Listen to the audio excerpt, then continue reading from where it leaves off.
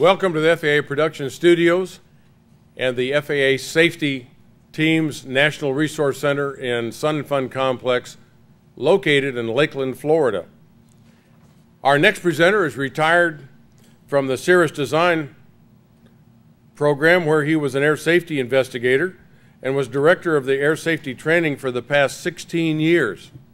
He is a member of the International Society of Air Safety Investigators and teaches at the NTSB Academy at the Transportation Safety Institute located in Oklahoma City.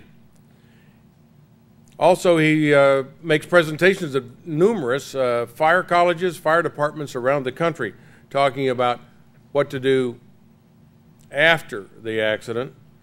Mike is a Navy veteran, served as an aircraft electrician and aircrew member on the USS Saratoga, involved in Helicopter Support Squadron, HC-6. He earned his Bachelor of Science degree in management from Embry-Riddle and worked for the Daytona Beach Fire Department as an arson investigator while finishing his degree at Embry-Riddle. He is a commercial pilot with multi-engine and instrument ratings and is a certified airframe and power plant mechanic. Mike has been a member of the EAA since 1974 and has co-founded the EAA Chapter 534 in Leesburg, Florida.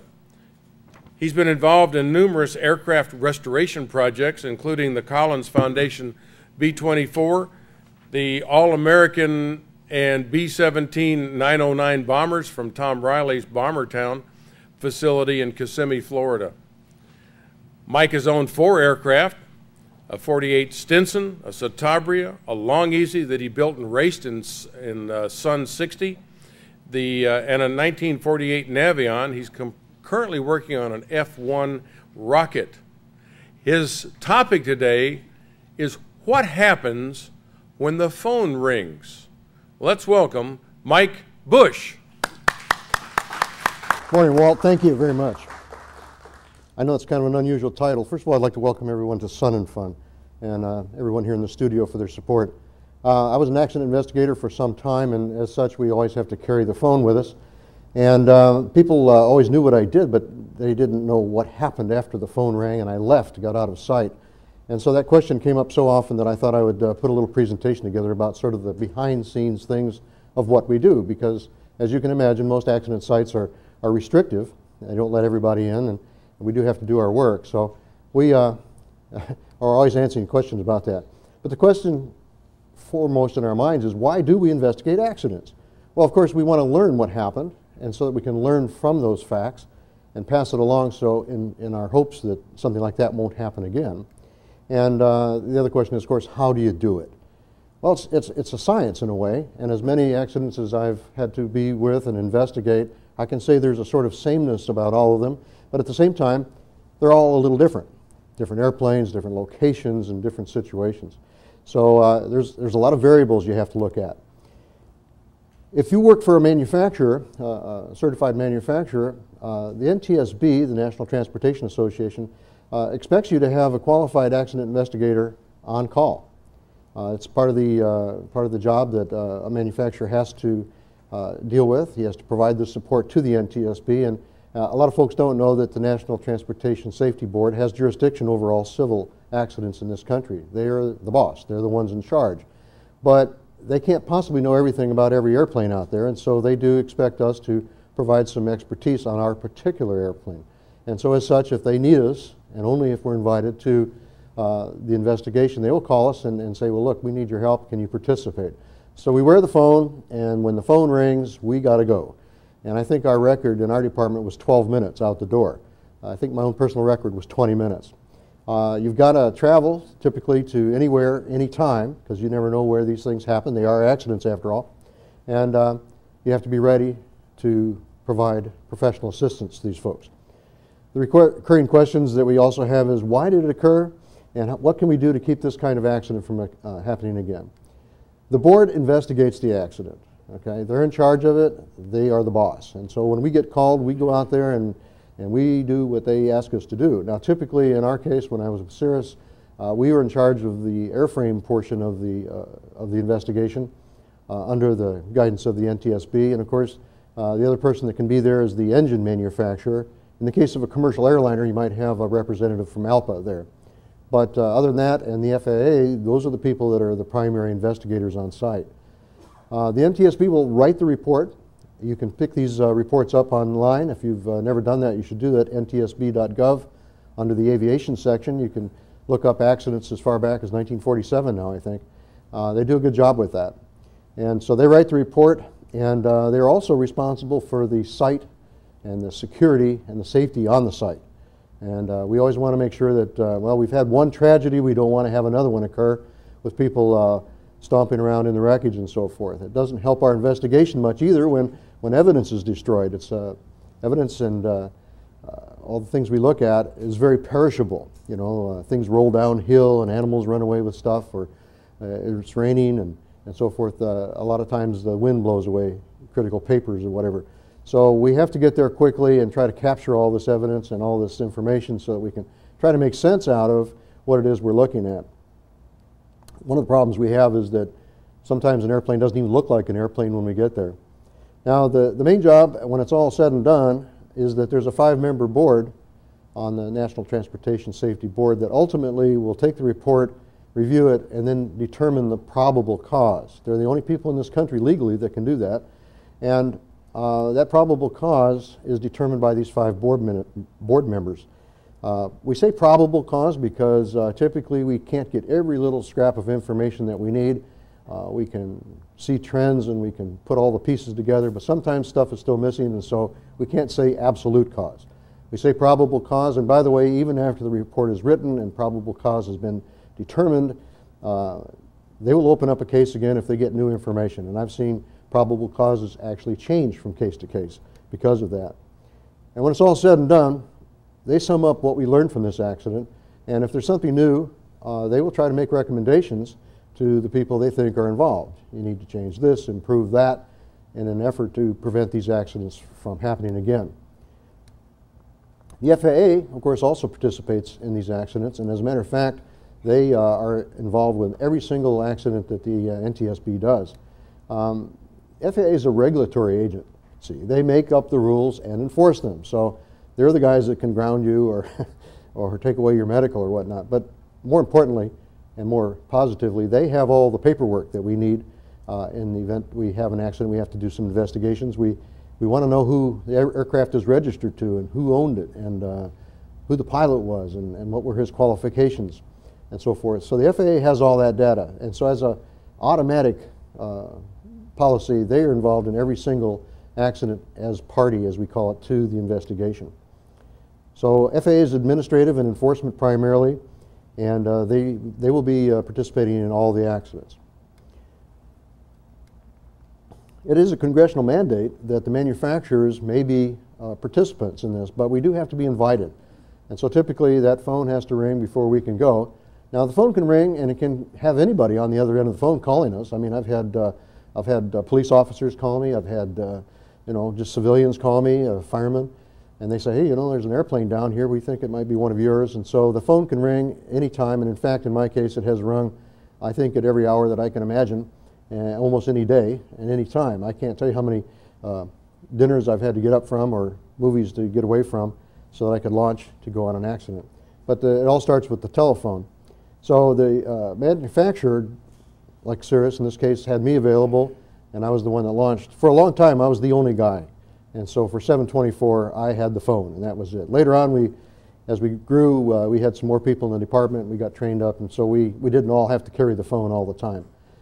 The engine manufacturer has a similar representative on hand, and typically our experience is gained from a number of sources, which I'll deal with in a second here. But we are qualified to participate in these accidents by virtue of the fact that we know the airplane really well. ALPA is also the third person outside of the federal representatives that could be there. And it doesn't guarantee that we have party status on each accident. We have the congressional mandate of being allowed to if they need us there.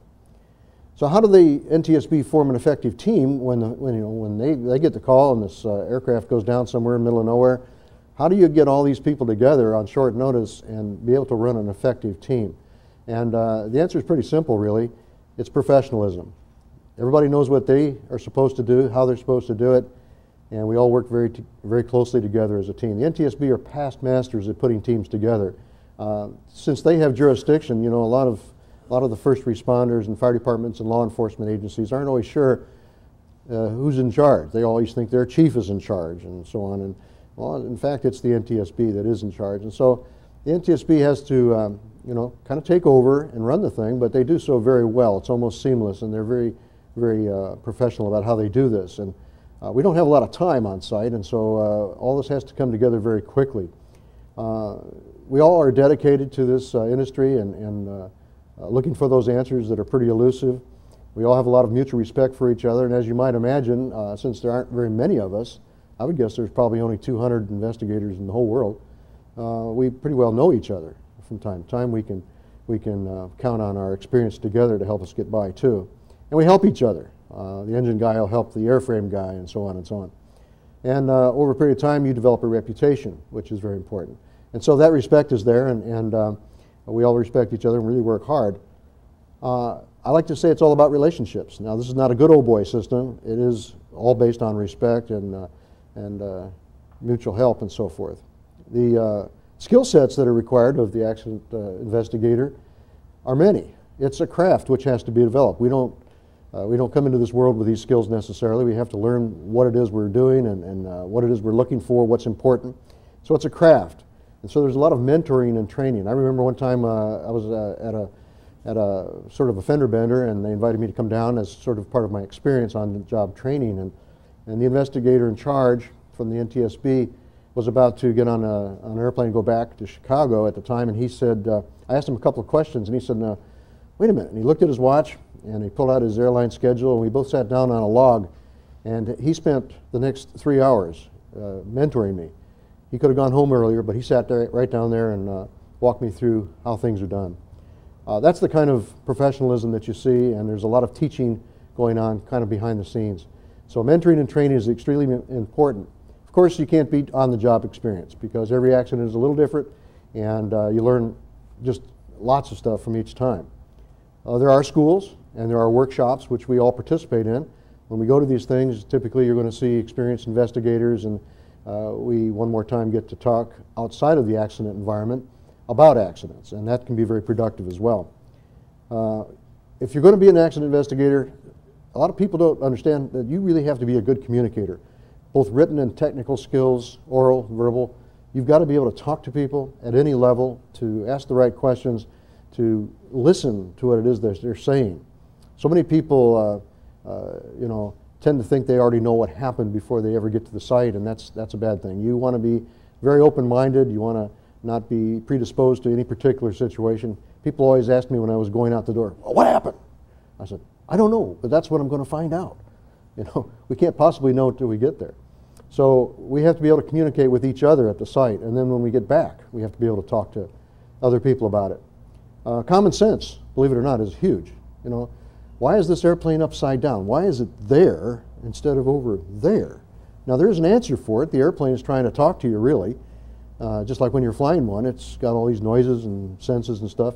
You can hear the airplane if you listen, okay? Well, it's no different on site, and so common sense is important. And you have to ask those questions. Integrity, you know, you can't go down there and try to be all pompous and show off and tell everybody you know something, because that doesn't work. I mean, all pretenses go away, and in fact, when we get on site, pretty much all the logos and badges come off. We're a team. We work together, and there's no job too small or too large for us to do. If the engine guy needs help digging his engine out of the dirt, well, we all get, you know, time on the shovel and so forth. So we all help each other a lot. It is a team, and you've got to be dedicated to this. This is hard, dirty work. It's not fun. You're out there for, you know, a couple days, 3 days at a time, sometimes in the middle of nowhere, terrible conditions. I know one of my co-workers actually spent some time living in a container on site because that's the only hotel that was around. So you've got to be pretty rugged and ready to just kind of make do. So therefore you have to be flexible. You have to think about alternative paths and well, gee, I would rather do this, but I'm going to do that because that's what we need to do today. And so those are the things that you look at. Also, you have to have pretty good imagination. So our pilot skills and our backgrounds in the industry as mechanics or as pilots and so forth, you get a sense for what the pilot was going through in this accident, the victim maybe. You have to be able to visualize what was going on. Why did this thing come down here? You know, why was he going through the trees like this? So if you can visualize what happened, it makes it easier to understand what happened and therefore why. These are all things that we make as part of the puzzle, and we share our views with each other. And I'm not saying we all agree. On the contrary, we do sometimes have diverse views of what happened, but we walk through it. I remember one particular accident we had that was a particularly difficult one to solve, and we met every day for a month. Every day at the end of the day, we'd sit at this table and we'd say, well, what happened? And one by one, we'd go around the table and say, I don't know. I don't know. We haven't figured it out. And it was pretty depressing, but eventually we did. So in the end, when you're out there working and it's a lot of pressure and and you're tired and everything else, that's when you're not at your best necessarily, but really it's when you have to be at your best, and especially with your coworkers out there. And so it really requires exceptional people skills, I'm told. We all have challenges we have to face at the accident site. As I said, there's some kind of confusion sometimes among the first responders of who's really in charge, because it's kind of a changing scene. I mean, the firemen will typically respond first. If there's a fire, they're out there, and then the law enforcement people show up, and then the medical examiner comes. Well, who's really in charge? And sometimes the people that are in charge are on their way. They're not there yet. The NTSB has to travel. And there are only 10 regional offices in the country, and so it takes time to get out to some of these places. And in the meantime, we all have to get along and follow the leader, so to speak. So there's this continual chain of command that's kind of moving, and a lot of the people that support these accidents don't understand that. Well, wait a minute, I thought he was in charge. Now this guy showed up. Now you're in charge. What's going on? And so we have to be kind and gentle about this, but definitely the NTSB is in charge. And in many of my seminars, I would tell the firemen this, and they weren't sure. Well, my chief is my boss. Well, yes, he is, but in the art of investigation, it's the NTSB. And wreckage can be located at a number of places, underwater, up on top of a hill, in somebody's house. They're everywhere, and you just have to deal with it. And it's a calculated risk there. A lot of the pieces may be missing. It's not a given that all of the airplane is going to be where the hole is. We may have had pieces coming off of it for miles, and so we have to go out there and find every one of these pieces as well, because it's all part of the puzzle. Sometimes we do find pieces, but they're in a condition that renders them worthless to us because we can't recognize what they are. They're all burned up or bent up. There's no part number on it, but we know that it's probably from the airplane. And I remember one investigation, we had a bunch of people out there walking around helping us pick up pieces. The airplane actually crashed in a prison. So we had some captive labor there, and it was snowing, and we were looking for a very small piece of the aileron system, and so we thought that these prisoners would be willing to help us. And sure enough, they all volunteered because they wanted something new to do, and we gave each of them a little bag, and we marched them out in waves, and we covered the whole prison ground, which was rather enormous. And at the end of the search, we removed their bags from them, and one by one we emptied them on a table, and we started finding things that weren't necessarily airplane parts. We found a windshield wiper and some other stuff, pieces of lawnmowers and whatever you can imagine. And we took one of these pieces back to our engineers because, as a joke, because we knew it was part of a lawnmower, but we weren't sure if he did. So we put it on his desk, and he kept it on his desk for about a week before he figured out, no, that's not an airplane part. So you have to have humor in this job, let me tell you. It's called gallows humor, and sometimes you have to make fun of it, but it's the only way you can keep your sanity, because some of these things when you get out there are pretty horrible, as you can imagine. We have to deal with a lot of that, and it is the pure horror. And I've seen people get out there and just be completely overloaded. Their senses are just totally overloaded. I mean, you're going to an airplane accident, and okay, you're walking toward it, and yeah, that looks like maybe the tail, and the closer you get, you may find that you don't recognize anything. Or if you do, you understand that, well, that's an altimeter, but why is it there? And gosh, there's an HSI, and what is it doing there? And oh, here's the guy's hat, It's all these conflicting senses that you have to deal with, but it's all part of the puzzle, and it's huge. Politics. there's always somebody somewhere that wants to be part of the accident investigation that's really not allowed to be there. And the NTSB has very specific guidelines as to who can be on site. They don't allow attorneys on site or corporate officers, for example, to be there. As you can imagine, they have an ulterior motive sometimes, or want to steer the investigation their way or the other. You can't do that. We have to be very objective in our findings and what we're doing there. And politics are always banging on the door, and we always rely on the NTSB investigator in charge to deal with the politicians. Of course, sometimes the family, the people that survived this thing will want to be there and want to see, where their husband or loved one died, and so we make arrangements for them to come on site too. But we have to deal with it. And the media is always looking for 6 o'clock headlines, and it's always difficult to deal with them because they're just in the entertainment business, really. And I guess you can tell I'm not really a fan of the media. I think news is important, but I think it needs to be objective and not sensational. And the media is always trying to spy on us. We've found them with directional microphones that can go about 1,000 yards, and their cameras are taking pictures of our notes and so on. They're eavesdropping on our conversations, and they broadcast them at the 6 o'clock news. That's actually happened to me. So we're not real fond of the media being out of control like that. And so typically when they approach us and want to interview us, we're just the team. We always refer them to the NTSB investigator in charge. He is the spokesperson for the investigation. That helps a lot. And a lot of people talk about the inconvenience. Gee, you're in your nice warm bed in Duluth, Minnesota in the middle of winter. It's only 20 below out there, and you got to get up and go somewhere. You're not sure where, to an accident. And so a lot of people don't like being inconvenienced, being on call all this time. So that's kind of difficult. Strong sense of humor helps. We called it the gallows humor. I'm sure you've watched Law and Order and some of those TV shows where Lenny Briscoe, the detective, always has a smart aleck remark to make. That's not uncommon, and we're not a bunch of frivolous folks, and we're not that jolly either, but we do have to get through the horror of it all. I call it the ashtray phase of the investigation. You've got to be objective, and you've simply got to be able to get through that terrible, terrible, terrible loss of people.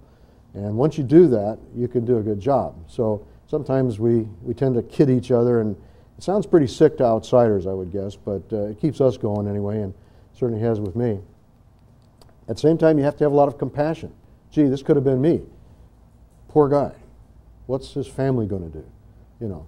And those questions come at you the whole time you're there, forever. And I don't think I've ever forgotten a single accident I've been to. I can tell you exactly what I saw for years, and I'll probably never get rid of it. So that compassion is always there. There are 4 phases of an accident. As you might imagine, there's the rescue phase. That's when the firemen are there. We always do everything we can to help the victims. And if there's no hope for them, then there's always the possibilities of fire or hazardous things going on.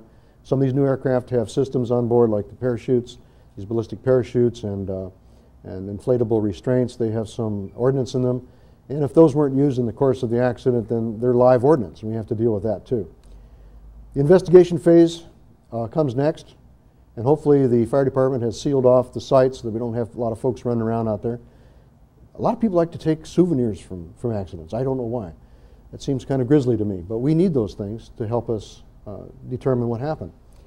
And of course, at the end of this, sometimes we call it the recovery phase. We might recover the wreckage right from the site, but more often than not, it's in an inconvenient spot, and so we have to move it someplace where we can examine it in more detail, in more privacy.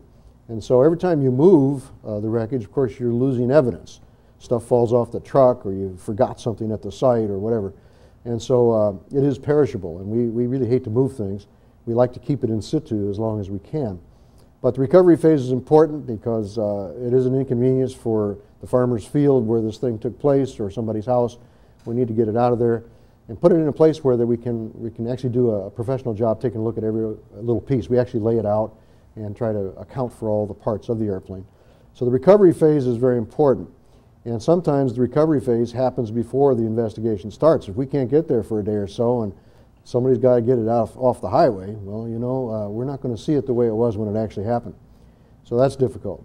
And finally, the legal phase. When it's all said and done, there's attorneys out there and they want to blame somebody, and we have to deal with that as well. And as investigators, typically we do get deposed and asked to make our comments known to the legal world. So here's a rescue phase. This is not uncommon. In this particular case, it was a fatal, and all you can do is try to put out the fires and just deal with it. I show these lockers, this row of lockers. People say, well, what's it like to do an investigation? I say, well, it's not looking at lockers, but the symbology is here. If you can think of each of those locker doors as a clue or a part of the investigation that you have to do, a possibility, engine failure, fuel failure, whatever, lack of too much air in the tanks, as we say, look at these lockers and consider each of those a clue. And when we get there, all of those locker doors are open. And when the investigation's over, we've needed to have all those doors closed. There might be 2 or 3 left open. That's where we focus our investigation. So there's a lot of things we have to ask questions about and get the answers to. So what does happen when the phone rings? Well, the call can come from anyone, anytime. And if it's an 800 number, you know you hang up. But typically the NTSB people will call us and let us know that we need to participate in this thing, and they'll ask us to send somebody there. The very first thing we ask is, can we have party status? And that's granted right then and there or not. And when we get to the site, we do have to fill out a party investigation form that puts us legally into the investigation for the NTSB as the representative for our manufacturer, and that's part of the protocol of what you have to do. But the first thing you do when the phone rings is ask for permission to go. They don't want you traveling halfway across the country if they don't need you. And we don't want to spend the money either, but we're anxious to be there, that's for sure.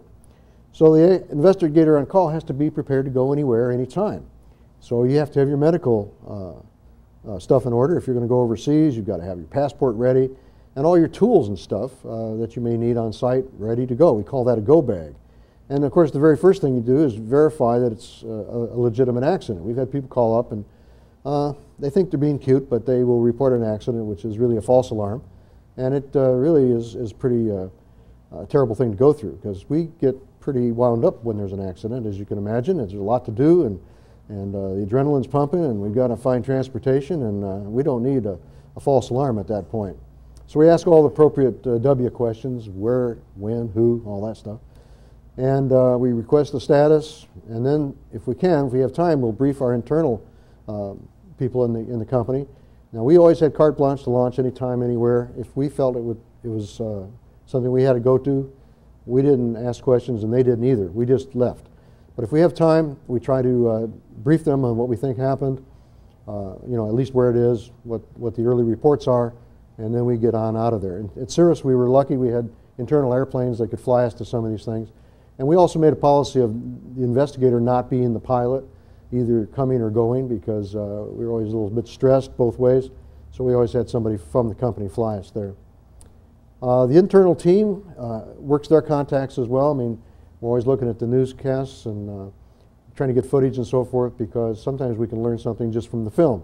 And a lot of our news folks are really cooperative, and they help us with footage. They're pretty good about that. So we get to the site as soon as we can. And here's Brad Miller, he's running the department now that I'm retired. We call this the well-dressed air safety investigator. He's got this, Brad was a ranger in the Army, and he's not opposed to carrying 80 pounds on his back, plus your clothes that you're going to need, and this is what you look like when you go. Roller bags are really important. We carry a lot of stuff. You never know where you're going. You don't know if it's going to be an accident, an incident, a fender bender, until sometimes you get there. Once you get on an airliner and you're heading out there, you're out of touch with the real world. The phone calls keep coming in at the company, and so those people will gather all that information, and the minute we touch down, they'll give us a brief on what they've learned. And of course, when you get to the site, the NTSB will brief you. This case was a windstorm. There was no federal oversight or requirement to be there. But this field in Ohio got hit with a big storm, and there were a number of airplanes that had been flipped over and moved around on the airfield. This particular Cirrus was in its protective hangar, and the windstorm picked up the Cirrus and the hangar and deposited it some 100 yards or so down the way, and then the main beam of the hangar came down and pretty much cut the airplane in half. And the owner called me and said, Mike, they're trying to move my airplane. Talk to them. And so I got hold of the airport manager. I said, you don't want to be doing that. Why? We got to get it out of there. I said, well, there's a ballistic recovery system in there, and it only takes a quarter of an inch of movement on the activation handle for that rocket to go off. Didn't know that. So I said, well, don't move it. And there is a picture here. I don't know if you can see it. This arrow is off a little bit, but you can see that one of our investigators I'll try to get it right there. That's Mark Manning's foot. And we sent him down there, and he is in the process of actually disarming the rocket. And of course, it's in a puddle of gasoline there because it ruptured the tanks and so on. The airplane was totaled. But at least we got some safety on site, and nobody was hurt. But people don't know about these things, and so they tend to make rash decisions in a hurry. They think it's the right thing to do. We often launched on things that weren't covered by the NTSB. At the site, you got to secure the site, preserve evidence, and beware of the hazards which may be present. And there are a lot of them. I mean, you got you know, critters and animals and you know, all kinds of things that you don't think about that might be there. This was a site that I responded to, one of my very first ones. The NTSB called me and asked me to come up to New Jersey, and I said, are you aware that there's a ballistic parachute on that airplane? He said, no, I didn't know that. And I said, well, I think you need to understand we've got perhaps a hazard there. Well, what do you want me to do? I said, well, at least keep everybody out of there till I can get there. Now, this doesn't always happen, but as you can see in this case, there's some pink ribbon around this thing, and it doesn't look much like an airplane, I know. But if you look here, those are my footprints. That you know, I got there about 8 hours later. Nobody had disturbed the site whatsoever. I was the first guy on site. And of course, I found the rocket, which was over by the tree there. And we were in business in about 5 minutes. The rocket was inert, and we were able to get on with the investigation with no further ado. But sometimes there's just nothing. You get out there, it's just this big, vast wasteland, and you and the airplane and the victims, there you are. Or sometimes it can be in a fairly dense environment. This was in Florida, actually. So on the first day on site, what happens? Well, the parties all get together with the NTSB, and he or she, the investigator in charge, will brief everybody on what we know. We'll also review all the rules, what kind of restrictions that there may be that may be applying to this, or the expectations, and you know, what do we expect of you? All right? And of course, we sign the ever-present party form, and the IIC will explain how the investigation will proceed, and also we're given assignments. You know, you'll do this, you'll do that, in addition to all of our normal things. First thing I would do normally is disarm the rocket and the airbag system, and then deal with the rest of the airframe. Time is short. People think that you're out there forever, and in fact, over a period of time, I averaged it up, we sometimes get no more than about 4 hours on site. There's all kinds of pressures to get this thing done in a hurry, which is our enemy. Time is our enemy there, and so we don't always get the amount of time that we need. So we work quickly and very, very efficiently, I think. So we have a plan, we work the plan, and we try to determine what the priorities are.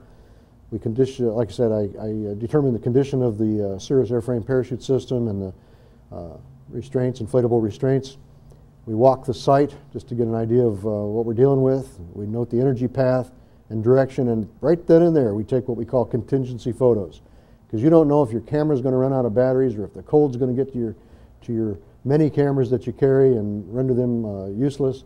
For a while there, we all bought the same kinds of cameras so we could swap batteries back and forth and chargers and so on. And we're still doing that to some extent, but we take a lot of early pictures. We call them contingency photos just so we've got something in case everything falls apart technology-wise. And if we have time and the space, we'll lay out what we think is the wreckage in the shape that the airplane should be, the tail at the back, and so on.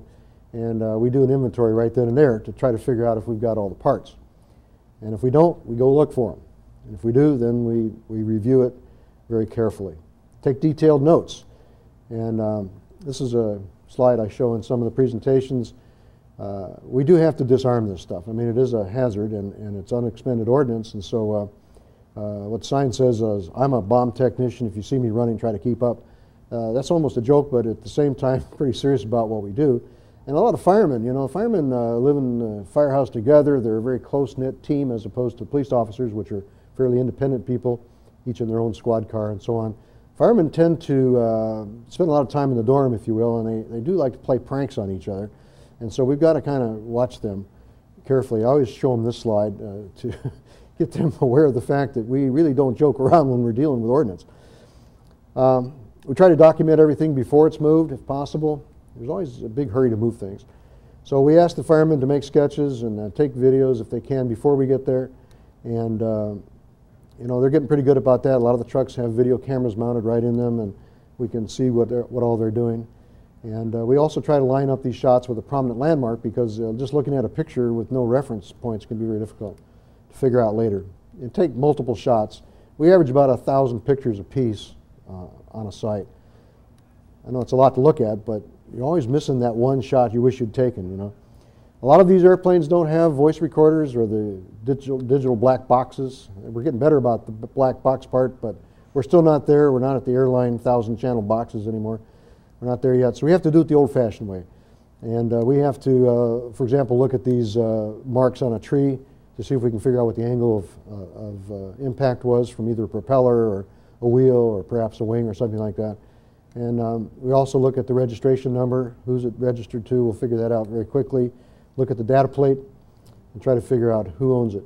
This is an interesting story that Jeff Gazzetti, who's one of the higher-ups in NTSB now, but when I first met him, he was an investigator with Cessna.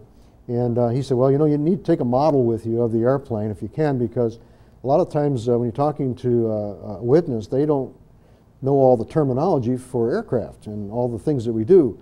A loop and a roll and a whifferdille and a you know, Lumpshavak is all the same thing to them. And so if you put a model in their hands, they can sort of trace the path of the airplane, show you what it was doing, and you can make your own conclusions from that. And that works out pretty well. So we went out and bought these airplanes. Now, they didn't look like Cirruses, but they were durable, metal ones, low wing, with the engine in front sort of thing. Jeff had cautioned us that he had a rather expensive model that he took to this particular accident when he was with Cessna. And he gave the model to one of the witnesses, and he said, well, would you trace the path of the aircraft for us, sir? And the guy said, well, sure. Here you go. It went up, and then it crashed. And he said, boy, that model cost me a lot of money. So we learned early on to buy lots of cheap ones that were fairly durable. At the end of the day, first day, you wrap up the meeting, you get everybody together. Well, what did we learn? And we try to review all the things that we know and what's missing, and we draw up a battle plan for the next day. And typically we'll all go out and have some kind of dinner together if we try to. I know it's tough to do, but we may not get together until 9, 10 o'clock that night, but we try to have a little bit of time to kind of put the accident aside, just to relax just a little bit and get ready for the next day. You're working a lot of long hours out there, and it's pretty tough on everybody. And this whole process can take several days. We've been on site for, you know, a week at a time sometimes. I know I said 4 hours earlier, but that's an average. The myths, there are lots of them out there. The plane always blows up and burns. With my experience with Cirrus, less than a third of the Cirrus accidents had fire involved. You know, it's made out of fiberglass, it's going to burn. No, it doesn't always. The plane doesn't blow up either. The engine always sputters and quits before impact. Well, there's some truth to that. It doesn't mean that there's a bad engine. It means that the pilot's probably pulling the mixture back, so, you know, to minimize problems. But the witnesses always say that it sputters and quits before impact. Read the next accident report you get, and you'll hear that. The pilot in command was the best pilot ever. And we know that a huge percentage of accidents are human factors oriented. Not necessarily a bad pilot, but he had a bad day perhaps. And so that's a tough one, because you're dealing with the family, and they think he was you know, the ace of the base, and he didn't even do a pre-flight, so you never know. Anyway, those myths are important, and we also laugh at this one. One person always solves the mystery. You get the guy with the golden BB. Aha! I know what it is. Now, I don't think that's ever happened to us. We always do it as a team, and we work together, and we kind of evolve to the answer. That's how it works. And of course, black boxes aren't black. A lot of people don't know that. These are flight data recorders from airliners. And the recovery phase is, like I say, sometimes precedes the investigation, or sometimes is after we've been there. This particular Cirrus went into a river, and of course we had to pull it out after disarming all the goodies, and the airplane was underwater at the time. So it was bobbing up and down, and we only have 1/4 of an inch of cable to play with on these rockets. Cockpit and fuselage was full of gasoline, and there I was in my rowboat all by myself out there. So it was interesting. But it was important to know that when I showed up, they all knew, all the first responders had heard that there was a ballistic parachute on board, And they said, "We're sure glad you're here." And they were all standing back, and there's your boat.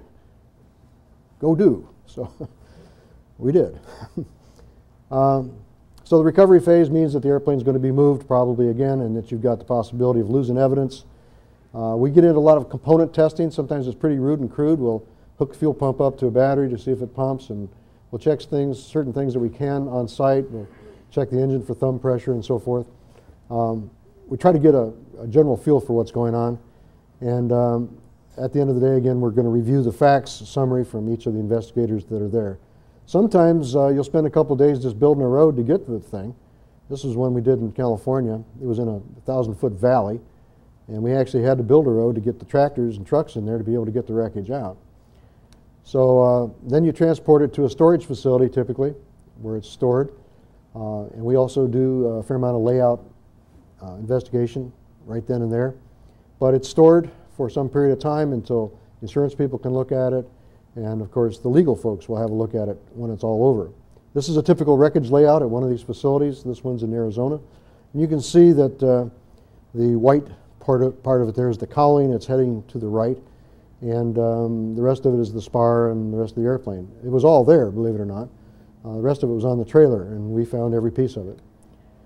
So when we get home, what do we do then? Well, the accident investigation continues. We have to brief senior management on what we found. And of course, the NTSB investigation is ongoing. And then we share all the data with all the other parties. We exchange pictures and preliminary reports. We all talk a lot. And then we'll send our preliminary report to the investigator in charge. And at that point, we write our own report internally. They're not different. They're just ours is pretty lengthy. Our prelim report to the NTSB is fairly short. And we sometimes have to do other trips. We average about 3 trips per accident. They might be to forensic investigations, engine teardown investigations, that sort of thing. It's what we do. We look at everything, simply everything. Engine teardowns, autopilots, fuel systems, electrical components, the structure, landing gear, avionics, it's all there. And it's all important because it could be part of the problem. This is a blue engine box some of you may recognize. This is what the Continental Company uses to transport their engines in. And typically, if we're going to look at the engine in detail, the box comes to a site. The FAA takes custody of the engine, puts the engine in the box and seals it, and is custodian of that evidence. They'll send it down to the Continental Company in Alabama. Mobile is where their home office is. And that will be placed in quarantine until we can schedule a time for that to be examined. And all of the parties from the investigation are invited to come to that. We always go. And so we're there with the investigator in charge, and of course I'll be there.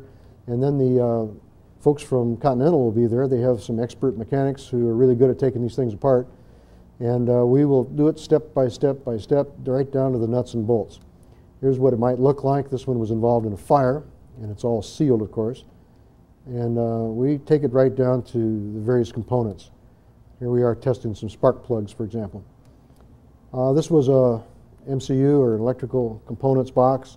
That arrow is off again, but just below the body of the arrow, you'll see a difference in color there. That's a piece of the PC or the card that actually burned and has a discontinuity there. So the initial report schedule that the NTSB will put out, you can find that on www.faa.gov. The FAA usually reports it first, and that's on the web for about 10 days. It's usually gone in 10 days. It'll be on there in 1 to 3 days, and sometimes this is the first notification that we'll have that something happened. Sometimes you get a little fender bender, you know, somebody hit a taxi light or whatever, but it could also be something more. Then the NTSB on www.ntsb.gov, on the aviation portion of it, within 10 days, they will put in a preliminary report. Now, prelims are typically wrong. I mean, they might get the place and the time sort of correct, and you've probably read them, you know, on such and such a date, such and such happened, but it is a preliminary report. It's just a report that they're working on it, and the details are pretty sketchy. They're pretty short, maybe 2 or 3 paragraphs, and so you're not going to get a lot from that other than the fact that, you know, a Cirrus went down in Allentown or someplace. And then, of course, the final report that the NTSB does can be on the public docket and on the web as well. Now, as the time goes on, you're going to see a preliminary report, then a factual report, and so on from the NTSB. And eventually, it could take 6 months, it could take 2 years, depending on the severity and the complexity of the accident. But you keep checking the web and you'll see if they've got something new on there. And in the end, you'll find that they will publish the probable cause as well. Sometimes they'll have a public hearing, and the probable cause is announced at that. These are some of the larger accidents that you might see with airliners and so forth. I don't think we've ever had one. And in the probable cause, you know, you can agree or disagree, but there it is. Always on the web. Take a look there. We'll also take a look at this thing from an internal company point of view. We'll look at this report and say, well, you know, this didn't cause the accident. We don't have any reason to believe that this was bad, but we did find something here that broke that really shouldn't have broken in this case. And we'll take a look at that and see if there's something we need to improve in the product. And so we do that internally. We'll go have a meeting and kind of review the accident and bring in some of the engineers and people that can make some decisions and review the fact that this broke and we need to maybe fix it. Even though it didn't cause the accident, it could be a potential. So we have critical people at this one, and I think each company has their own process. Ours sort of changes from time to time, but eventually we'll get around to writing this report, which would look something like this.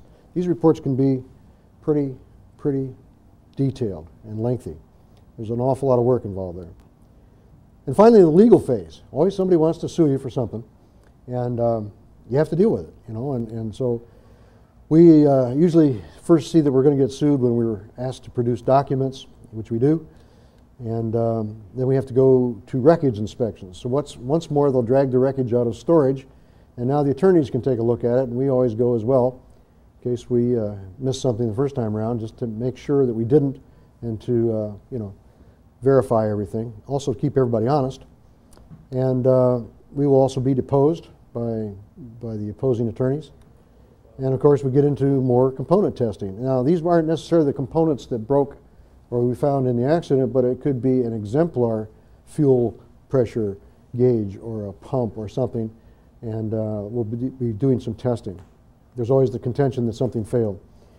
This can take years, and it goes on and on and on.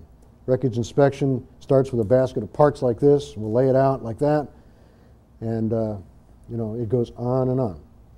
Anyway, we want you to have a good day when you're flying. We want you to keep the shiny side up. And I may be a little early, so we may have time for questions. I don't know if there are questions on the floor. Hold it. We have a process. Walt's got the mic. Two questions. Dates for the FAA and NTSB dates that appear in the computer. Is that do they appear on the date they are published or listed there, or the actual accident date? It's February 6th or whatever. Yes, they have the actual accident date there, and as much detail as the report can give you is there. These reports are refined and edited to a fairly well, and they're pretty easy to read. Some of them are pretty long, but they're as factual and as honest and straightforward as they can be. I think they do a great job. It's a very difficult job to do. Yes, I had an engine out at one point about in November of 2007, and it was a piston failure. And the engine kept running long enough for me to find an airport and safely land. That's a good thing. I landed as if it landed as if nothing had happened, as if nothing went wrong at all. And I'm heard that, you know, that's good news and bad news. Yes, sir. And the downside is that since I landed and there was no loss of life or property, the NTSB could care less. They never came and investigated it. I was told that the FAA was coming. The maintenance shop where I landed sent me home, said, get out of here, we'll call the FAA, we'll take care of everything. 2 days later, I showed up and said, well, did they show up? And I was told that they had, but I never saw a report or anything, or any record or anything. You probably need to contact the local FSDO there to see what it is they found, because the FAA will come out to these, we would call something like that a fender bender, no offense. But obviously something did break, and there could have been a good reason for it, and we want to know what that was. Why did that piston fail? And you know. Okay. Yeah.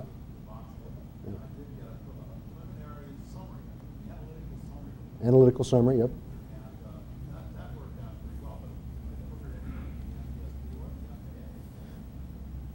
Well, typically the FAA has a lot more resources than the NTSB. Just to give you a kind of a comparison, the FAA has over 50,000 employees in 100 regional offices, okay, FSDOs.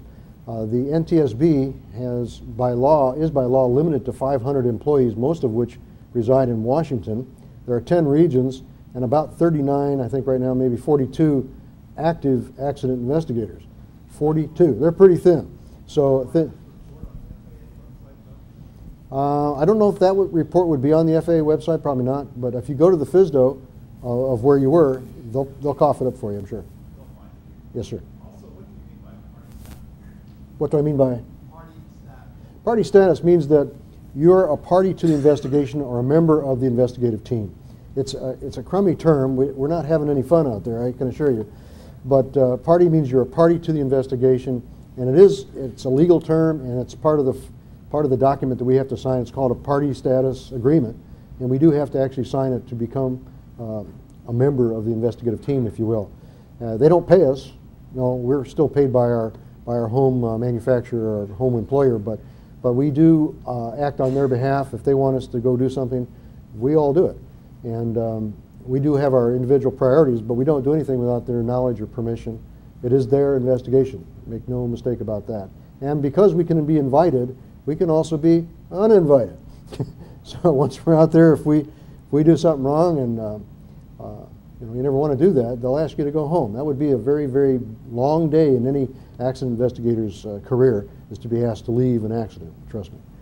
Mike, we have a question over here. Yes, sir.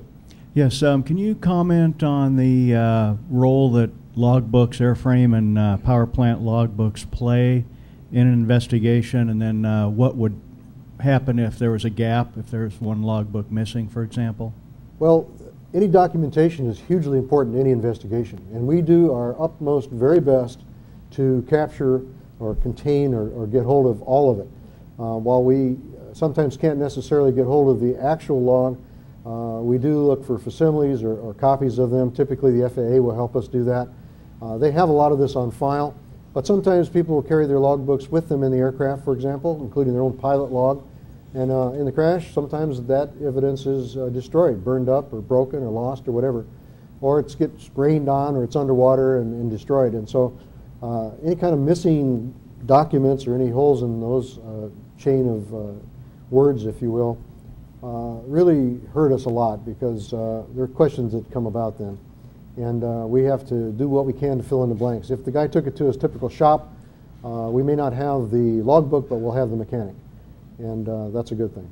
I've got 5 more minutes left. If anyone else has a question, I'll be glad to answer it at this time, or you can see me afterwards in the darkened studio where we can chat one-on-one.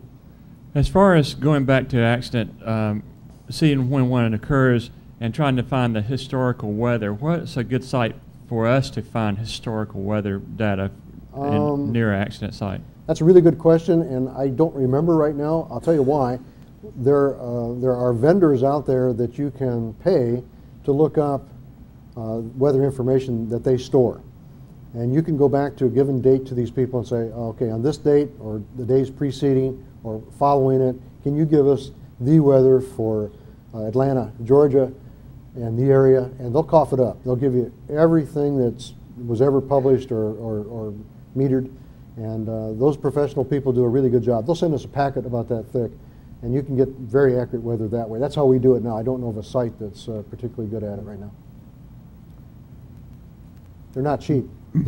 Yes, no, the big packet of reports that you showed up there, real thick and so on, where do you store them, and how long do you store them for life, and do you transfer them to each company microfiche, has their own policy on document retention, and you're supposed to have that down legally before you try to keep them or not keep them. That has to be in your company's policies. They're stored in a, as you can imagine, a safe environment.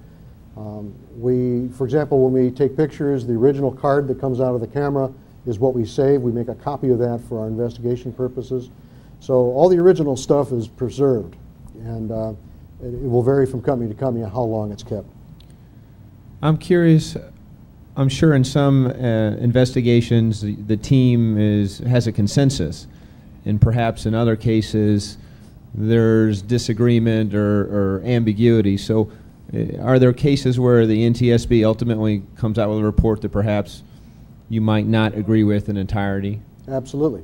Not very often, but probable causes have been changed. A friend of mine was involved in an accident right here at Lakeland, as a matter of fact.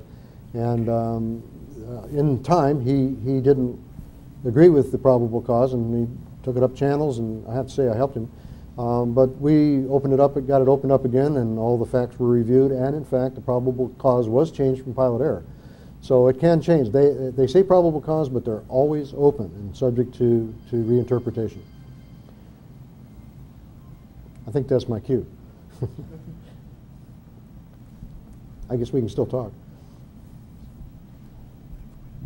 Is there a legal requirement for survivors to provide documentation like aircraft logbooks and pilot logs, or is that something that is open to interpretation by the survivors? Well, you know, people, you know, a death of a pilot or any loved one is a difficult thing for any family to go through. And we've had situations where they said, yes, we'll give you everything that Charlie had.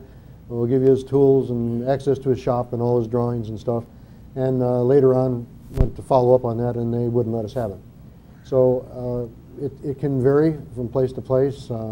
It's very helpful to have the documentation to see, you know, what happened there. If he's got the logs, it's very, very helpful. If not, then we have to go about other ways to finding it. For example, sometimes you know people that flew with him or friends or so forth. Sometimes they'll come forth with information. Somebody may have helped him build the airplane, for example, or worked on it, or did the annual, and so you can get the information kind of in a different way. It's best to get the written document, but sometimes the family just won't cough it up. So I think, you know, it's a very important piece of it, but we don't always get it, again, back to probable cause. I really appreciate your help today, and the fact that you came out here so early in the morning to listen to us. And if there's something we can do to help you, don't hesitate to call. I'm retired now, but I'm still working at it. Thank you very much for your time.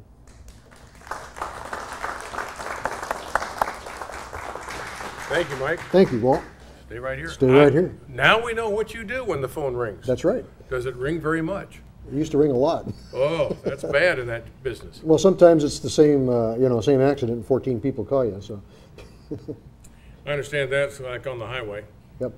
Yeah, I was on the side of the highway for 16 hours. Nobody called. There you go. Yeah, I don't get no respect. You and Rodney. If there's anybody has any questions, please come up and see Mike. You might have a personal question. I'll be glad to answer it. There's a lot of information out there, and particularly if you start at ntsb.gov, it'll lead you back to some of these other sites and accidents. Yes. Thank you. Stay right here. Stay right here. We're still on camera. Okay. Live and in color. Hello there, young feller. Hi. I'm a member of the American Banana Society. Okay. I appreciate your contribution to the newsletter and the magazine. Okay. I wonder how you have the time to do that. I'll tell you, it's very simple. There are 2 Mike Bush